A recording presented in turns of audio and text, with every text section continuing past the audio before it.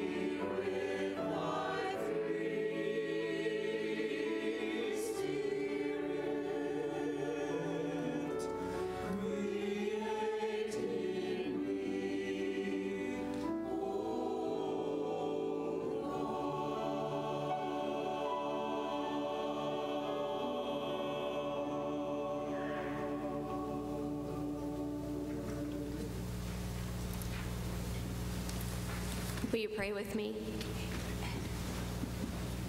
Oh God, in this season of Lent, we pray that we may all be given the grace and strength to repent and grow closer to you, O God.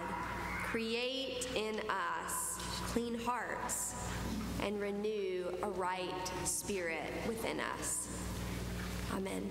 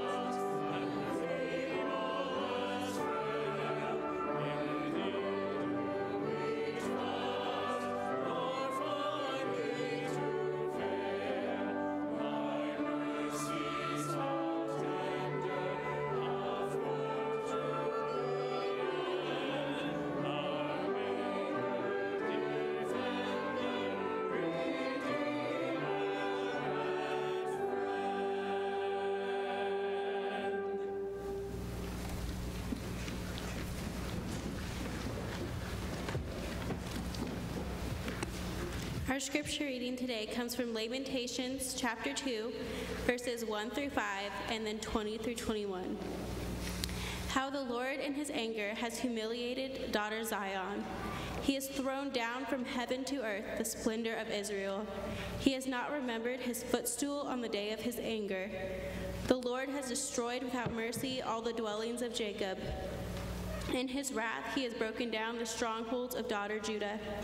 He has brought down to the ground in dishonor the kingdom and its rulers. He has cut down in fierce anger all the might of Israel.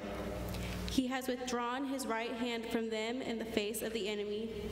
He has burned like a flaming fire in Jacob, consuming all around. He has bent his bow like an enemy, with his right hand set like a foe. He has killed all in whom we took pride in the tent of daughter Zion. He has poured out his fury like fire. The Lord has become like an enemy. Look, O Lord, and consider, to whom have you done this? Should women eat their offspring, the children they have borne? Should priest and prophet be killed in the sanctuary of the Lord?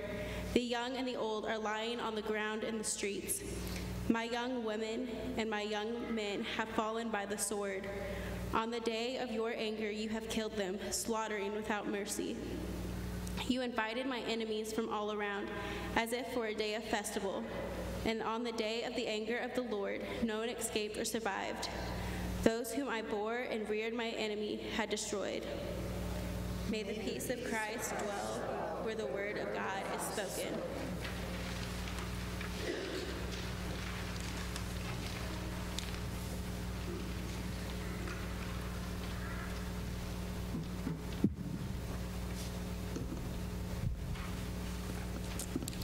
We are in the middle of our Lenten series, Learning to Lament.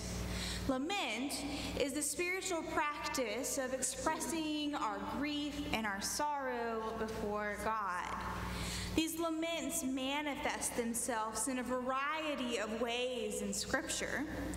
In the Psalms, we see writers pouring their hearts out to God in anguish, frustration, grief, sorrow, and even anger. Which got me thinking about my responses to anger. As many of you know, as a child, I was raised by my grandfather, so I had very little experience with anger. I think about, I tried to recall the times when I saw my grandfather angry, and I can honestly say I think it was maybe 2 or 3 times at most.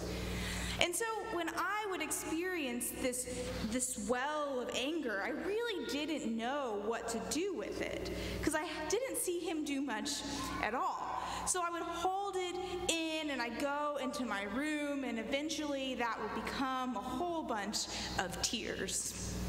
Which is why I told Carol last week that God's just going to need a bigger jar to collect all of my tears than what she had. But you see, for a long time, I'm not sure that I really knew how to distinguish my less appealing emotions. That is, until I reached high school and college and I discovered the beautiful art of expressing my anger through words, also known as ranting.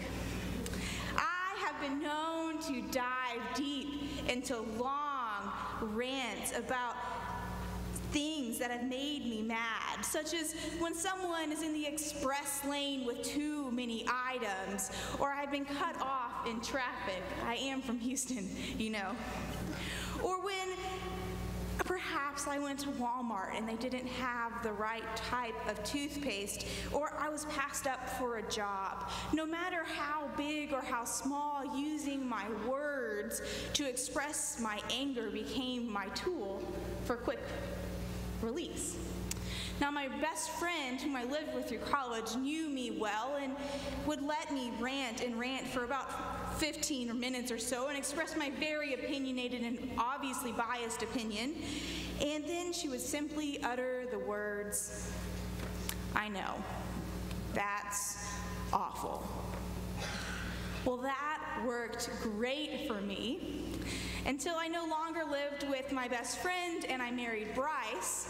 And the first time I went to Walmart and they were out of my favorite toothpaste, and he got to be the recipient of my 15-minute long rant about how Walmart was no longer carrying the toothpaste I liked. And Bryce, in his wonderful analytical problem-solving self, said, "Brittany, there's like 7 other stores you can go to find this toothpaste." You see, I realized then that there are different ways that people express their anger, and perhaps a list of 5 or 7 ways to respond to it is not what I needed at the time. Well, I've carried that over, too, into my response to God. I've noticed that when I am feeling angry, I don't feel comfortable expressing that with God. I try to hold it in, and I think it's because I'm afraid if I rant to God, God's going to give me a list of 5 or 7 things and say, "Go to another Walmart." But this season of Lent, as we're learning to lament, I'm envisioning and I'm trying to practice exploring what it means to rant to God, to complain about how angry I am when I see school shootings and how mad I am when my aunt has to undergo a different kind of chemo treatment, and picturing God simply uttering the words, "I know, that's awful." So take a moment and reflect. In your bulletin, there's some space to write, if you will, on these questions. As a child, what were your family's rules about expressing anger? And what is your comfort level with expressing anger before God?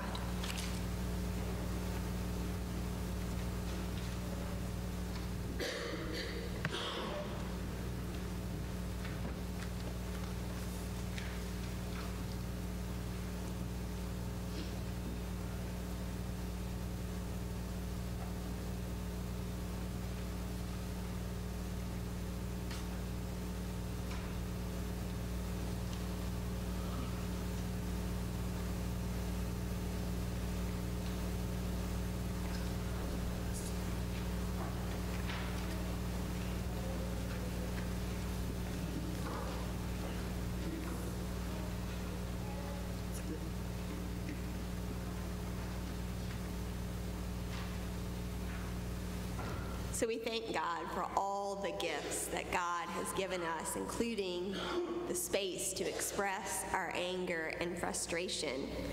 We thank God also for the material gifts, the gifts of time, money, and other things. And now we come to our time of offering where we give back just a portion of those gifts to God.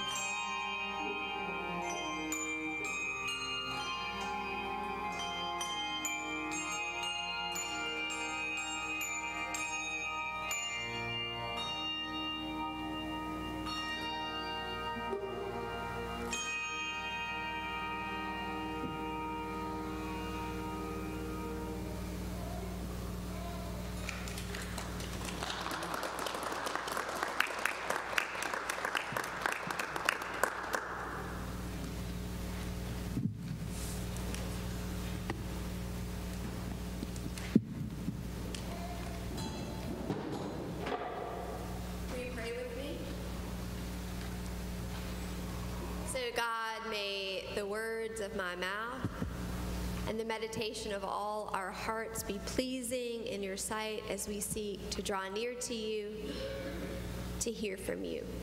In Christ's name we pray. Amen. Lament is a form of prayer. It is a spiritual practice for holding the brokenness of the world and our lives before God. Scott Ellington writes, "We think prayer means presenting ourselves before God so that God will be pleased with us. So in our prayers, we put on our Sunday best and we use our manners.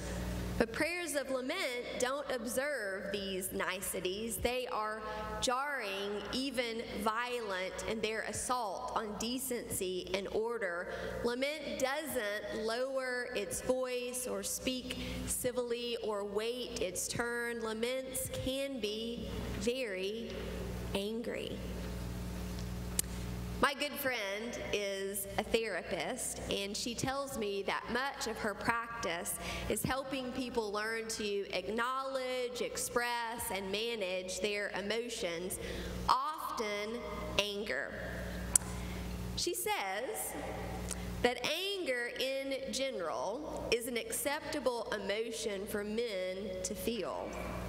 So as children, little boys are taught that it's okay to express anger and subsequently to suppress sorrow. On the other hand, girls are often taught implicitly and explicitly that it's okay for them to cry, but not to be angry. Now, I know this is very gendered, and it's, of course, a stereotype and not how all families work.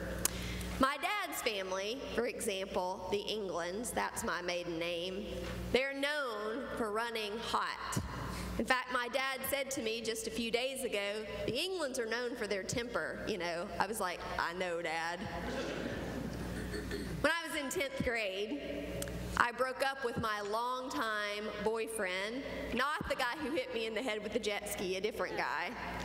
My dad came home from work, and I was tending a bonfire in the backyard. My dad walked over and said, "What you doing?" And I said, "I'm burning Jason's stuff. We broke up." And in front of me was this pile of love letters and one of his t-shirts and a couple of stuffed animals, and I had poured gasoline on it and set it on fire. And my dad said, "I never liked that jerk anyway." And then he went back in the house. In my family, it was okay to be out in the backyard tending a bonfire.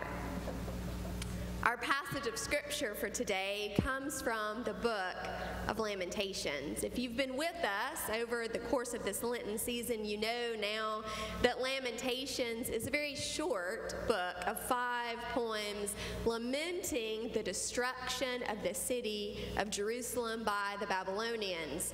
In these 3 poems, there are 3 characters. You remember what they are?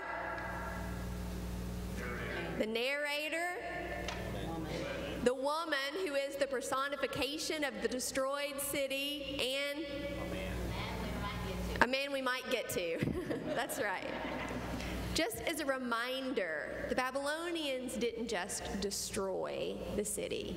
They decimated the city. They surrounded it. They held it hostage for 2 years. People were starving, which is why at the end of our passage for today, the woman says, "Should women eat their offspring?" It was so bad that people were starving. So Lamentations is like a funeral for the city of Jerusalem. Our reading for today begins in the middle of things. Kathleen O'Connor says, chapter 2 bursts upon us like an angry storm advancing without warning. Chapter 1, of course, sets the stage for the storm. It draws us near to this weeping woman who has lost everything. We feel for her. She is suffering.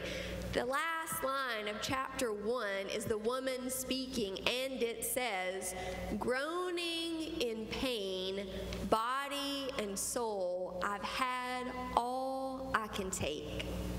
In chapter 2, the poem shifts away from the weeping woman toward God. And it's the narrator who is speaking, and essentially he rages against God on the woman's behalf. He blames God for what has happened to the woman. Chapter 2 is brutal. If you read the whole chapter, it's brutal. The narrator says in verse 3 from the Message, God's anger raging, he broke Israel's arm and turned his back as the enemy approached. Verse 4, like an enemy, God aimed his bow, bared his sword, and killed our young men. Verbs of attack and destruction pile on top of each other. God casts down. God does not remember. God swallows up. God does not spare. God throws down in rage. These verbs accumulate as if the narrator is overcome with his own fury. Anger pours from him as he tries to understand the destruction that he sees. Kathleen O'Connor writes, he charges God with violent abuse. Now I'll pause right there and as an aside say, I don't believe God caused the destruction of the city of Jerusalem. But that's not what I'm talking about today.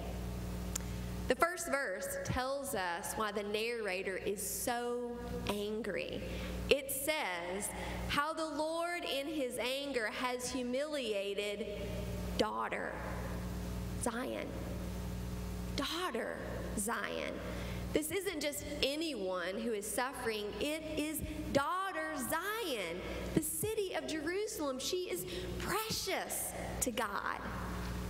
You ever had the experience of having something terrible happen to you and you think, but God, I'm a Christian. I love you. I'm a pastor. I'm trying to live my life following you. Why would you do this to me? No wonder the narrator begins to lash out against God. While the narrator is depicting the assault, he is simultaneously charging God with infidelity. He is basically saying, God, you lack integrity. You lost control. What have you done? The narrator is holding God accountable for the devastation that has happened to Jerusalem. And we read this passage, and it seems disrespectful to speak to God in this way. It makes us uncomfortable to read those words in church. But did you notice the book of Lamentations is in the Bible? It is a litany, if you will, of anti-praise. It is raw and angry. Now, I find it interesting that in Lamentations, God doesn't defend God's self. It's very different from the lament in the book of Job. In the book of Job, you remember the story. He is lamenting the loss of his children and his livestock, and he hurls these accusations at God, and God answers him. And do you remember what God says? Were you there when I created the world? Tell me, Job, since you know so much. And then God goes on for a couple of chapters, kind of saying, you can't possibly understand, Job. But in Lamentations, God doesn't respond. God allows this torrent of anger to stand. In Lamentations, God only says one line, and it's in chapter 3, which is the most hopeful part of the book, and we'll get to it next week. But in chapter 2, the anger just hangs in the air unanswered. You ever been hurt or angry and you call up a friend to tell them what's happened, and immediately they start problem solving, and you get annoyed with them? Why?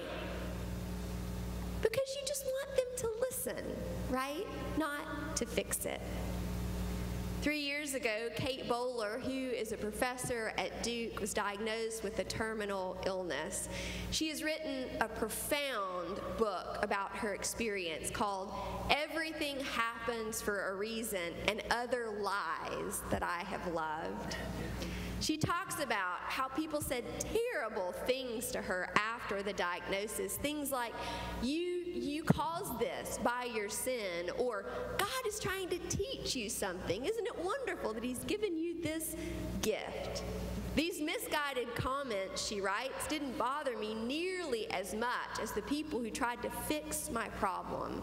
She said the worst part was all the people who said, you got to try this nutritional supplement. She said people actually mailed them to her house. B12 or whatever will fix it. Lamentations doesn't try to solve the problem. It just allows the anger to hang in the air, and it forces us to resist easy theologies like everything happens for a reason. It honors the struggle of those who have endured extreme suffering and wonder if God has abandoned them. When life falls apart, it's natural to be angry. So what do we do with all that anger? Well, unfortunately, we're prone to respond to our anger in unhealthy ways.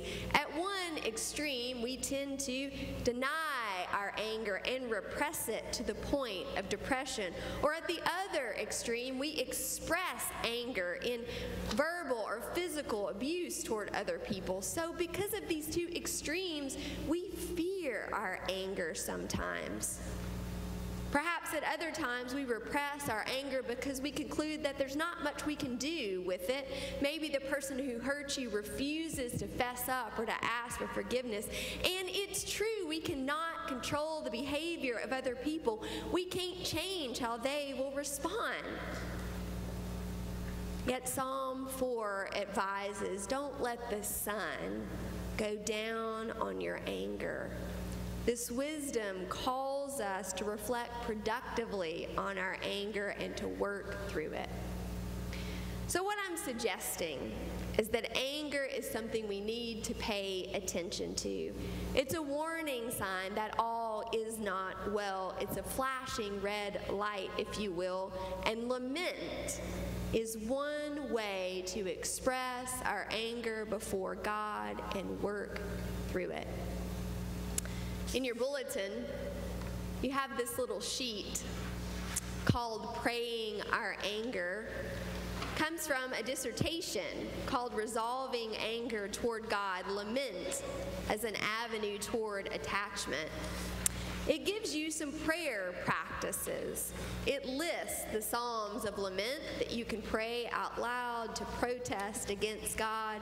It also lists some prayer practices like standing with your legs spread apart, hands clenched as fists, ready to do battle. It encourages you to write out your prayers or to use another art form for expressing your anger before God. I invite you to take this home with you. Use it now if you need it, or put it in your Bible for a time that you might need it later.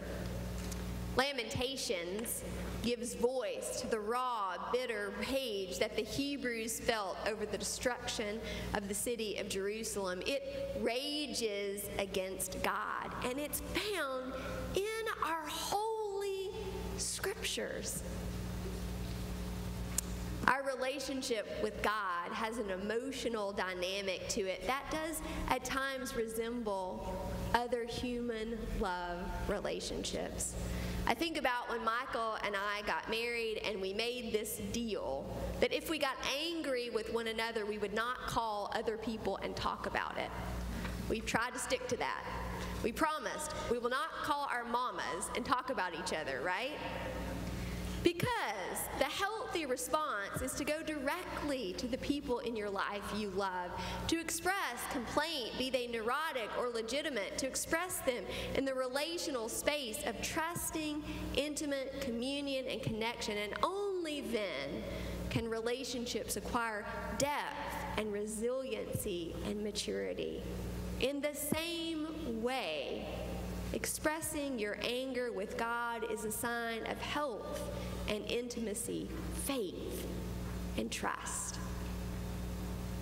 Ann Weems was a Presbyterian minister, writer, and worship leader. She published 7 books or collections of poems to be used in worship. Years ago, Ann's son Todd was murdered on the night of his 21st birthday.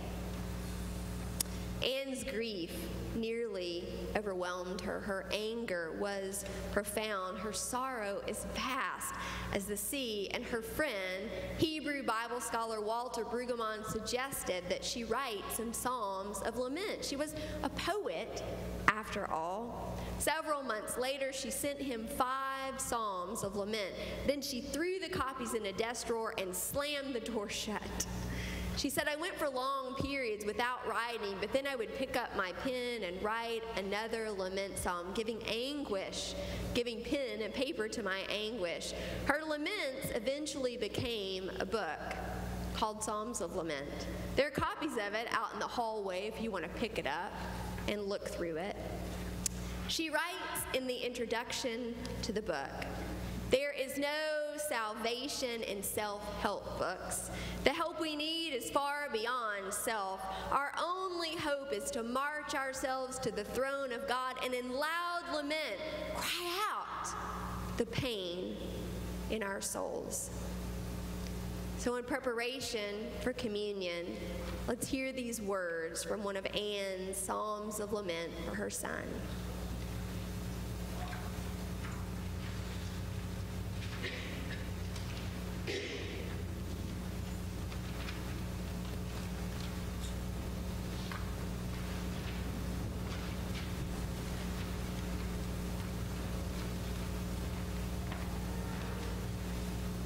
What do you want of me, God, who will not leave me alone?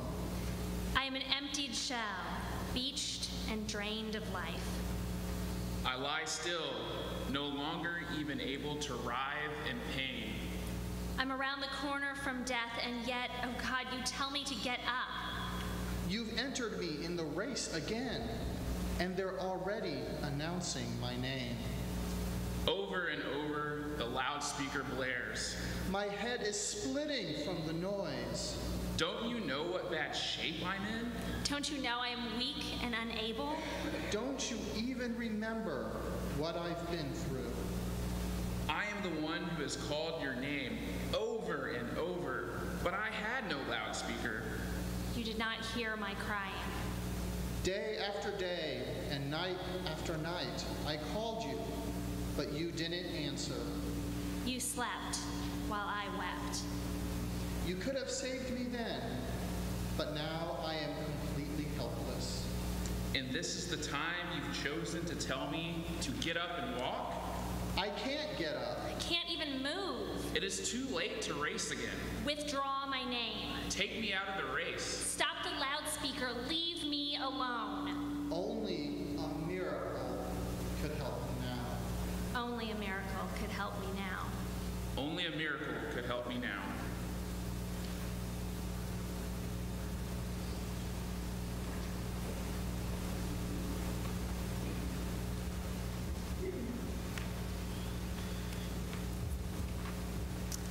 On the night that Christ was betrayed, he gathered his disciples around the table, and when he had given thanks, he took bread and he broke it and he said, "Take and eat. This is my body, which is broken for you." And in the same way, after supper, he took the cup and said, "This cup is the new covenant, sealed in my blood. Whenever you drink it, do so remembering me."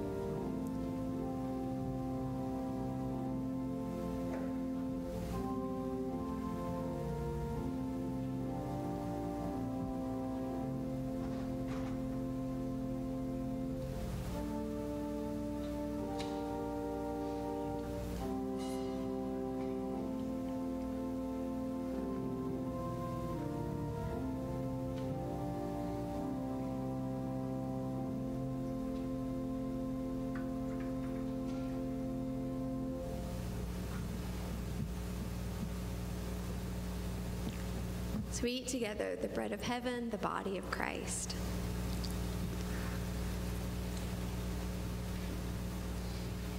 We drink together the blood of Christ, the cup of grace.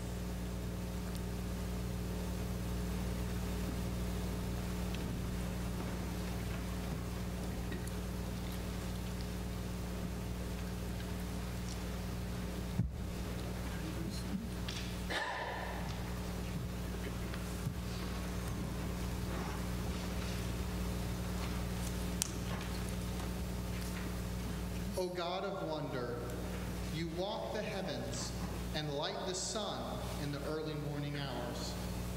With compassion, you tend our garden and our hearts. When all hope is buried, you work a miracle. You plant your strength in our weakness. You water our souls, and we grow to the sun. And we run the race. O God of grace, Thank you.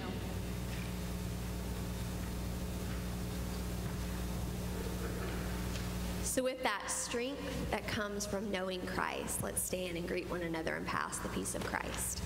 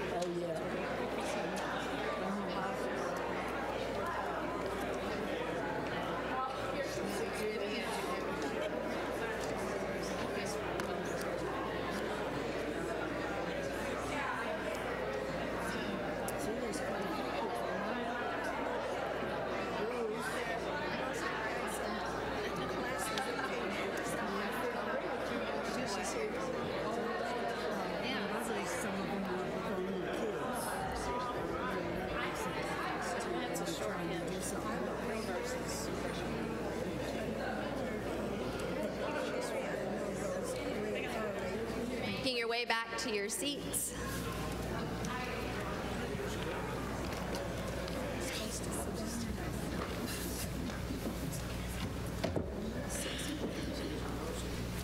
Let's pray together. Have mercy on us, O God, according to your loving kindness. In your great compassion, hear our prayers. We pray for the whole church, all leaders and ministers, and all holy people of God. Wash us through and cleanse us from our sin. We pray for our nation, for all the nations of the earth, for all who govern and judge. Purge us from our sin, and we shall be pure. We pray for those who hunger, those who thirst, those who cry out to you for justice, those who live under the threat of terror, and those without a place to lay their head. Make them hear of joy and gladness, that those who are broken may rejoice in you. We pray for those who are ill, those who are in pain, those who live under stress, and those who are lonely. Give them the joy of your saving help and sustain them with your bountiful Spirit. We pray especially, God, for those in our community of faith who are hurting and in need. We continue to lift up Ed Rollins and Deb Carr and all their family as they mourn the loss of Ryan. Lord, we lift up Trish Blair, Barry Kousler, and Debbie Riley for strength as they undergo treatments for cancer. And for all those loved ones who are on our hearts and our minds today, we pray, God, that your presence and your care will be with them. Lord Jesus, you taught your disciples that unless a grain of wheat falls into the earth and dies, it remains just a single grain. But if it dies, it bears much fruit. As we prepare our hearts to remember your death and resurrection, grant us the strength and wisdom to serve and follow you this day and always. And now we pray together as Jesus taught us, saying, Our Father, who art in heaven, hallowed be thy name. Thy kingdom come. Thy will be done on earth as it is in heaven. Give us this day our daily bread, and forgive us our sins as we forgive those who sin against us. And lead us not into temptation, but deliver us from evil. For thine is the kingdom, and the power, and the glory forever. Amen. Let's stand and sing our hymn of commitment, number 642, I Want Jesus to Walk With Me. And as we stand and sing, I'll be here at the front today if you need prayer or if you're interested in becoming a part of the First Baptist family. I'd love to speak with you.